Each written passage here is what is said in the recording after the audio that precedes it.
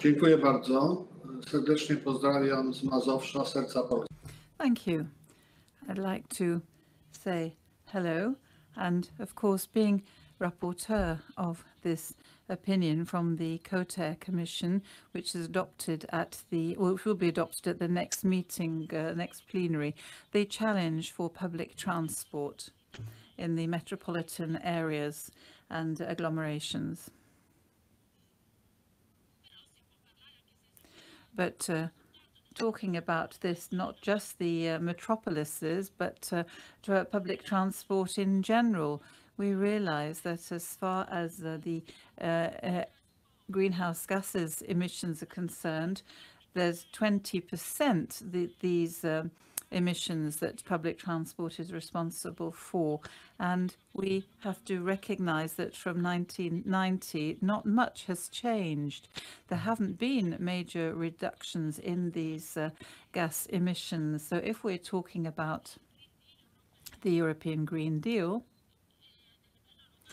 at the regional and local level, the reduction of these emissions and the clean air, the activity in the transport sector in order to ensure that we have a clean transport, decarbonized transport,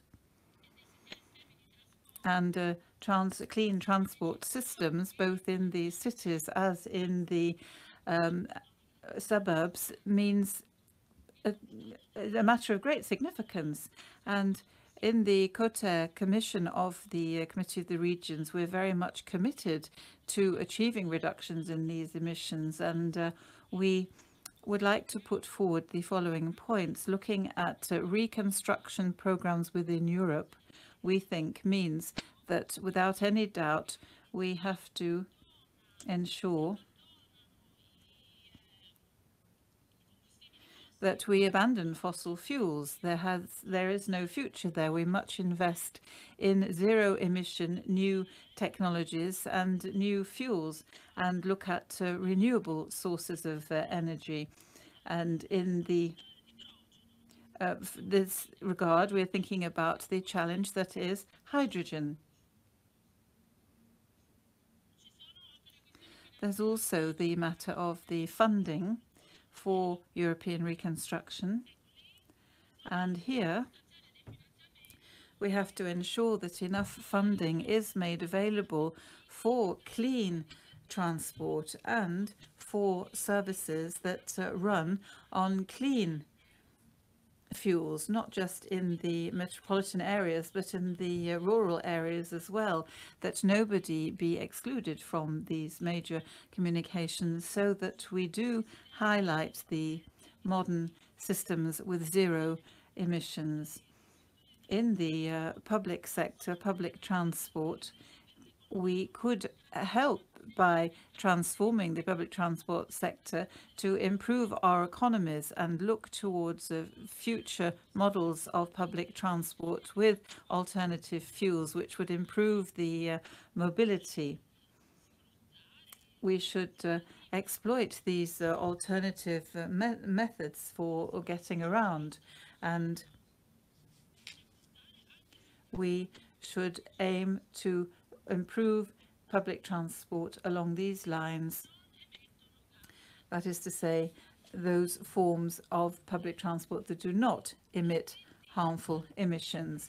The Green Deal, after the pandemic, should allow us to put considerable funding into mobility, into public transport, to support emission-free public transport. The structural funds money should be made available for this purpose, and we should be able to ensure that we do this within the context of improving the climate, and that we have local and regional programs for public transport, clean public transport, and also the transport of goods. In the general transport policy sector, COTER has been looking at activities at all levels, decentralized levels. So with this multi-level management, we would use we would gain experience from best practices. We would find green solutions. We would do this via calls for tender and decentralized actions at the regional and local level, and hopefully could hence guarantee a clean form of transport.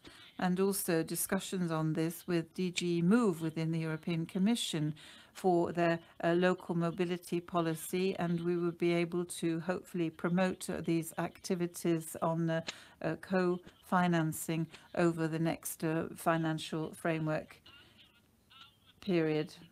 And also talking in terms of an integrated policy which would use Horizon Europe, the CE Connecting Europe facility, and others that would help with local mobility.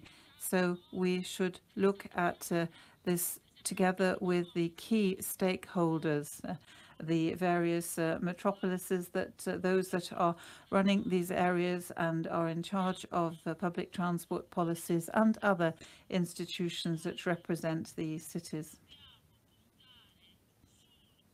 We should highlight the transport, the modern and innovational public transport systems, and also for goods too, the transport of goods as well. Thank you. Muchas gracias.